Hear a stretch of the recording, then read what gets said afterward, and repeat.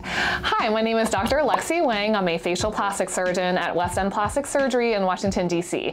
On today's episode of On the Nose, Face the Facts, we're going to be talking about valve collapse. So there are two valves in the nose. There's the external nasal valve, and then which is kind of right around here, and then you have the internal nasal valve, which is a little bit on the inside in here. I can't really show you, but these are two areas where we as ENT doctors study the flow of air through the nose, and they are very commonly a source of nasal obstruction that one might not realize, and that usually sometimes at rest you don't really have problems with it, but especially when you're exercising and breathing really hard, or sometimes when you're sleeping, some of that stuff acts up, and that is almost always due to a valve issue. A very common way you can check to see if you have valve issues is when you actually just breathe in.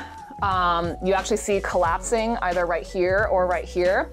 And a way you can check that you might benefit from a valve repair type of surgery is if you stretch out your cheeks like that, i.e. with a breathe right strip or something like that, and you find that you actually breathe better. That probably means that you have some kind of valve collapse and you would benefit from a valve supporting type of surgery, which can be a rhinoplasty.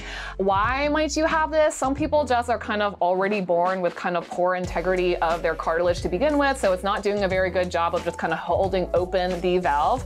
Another common reason is due to just a deviated septum. So a deviated septum can cause a valve issue, but sometimes you can also have a straight septum and still have valve issues. So it's very important when you're getting some kind of diagnosis of nasal obstruction that your surgeon, be it an ENT or facial plastic surgeon, can figure out which is actually causing the problem. Sometimes it's both. And then the last common way you can get valve issues actually is because you've had previous nose surgery and someone has been a little bit too aggressive with the cartilages of your nose, and they have perhaps been trying to give you a very small, cute little nose and then took away too much cartilage, and now you don't have support anymore and everything's falling in, a la Michael Jackson.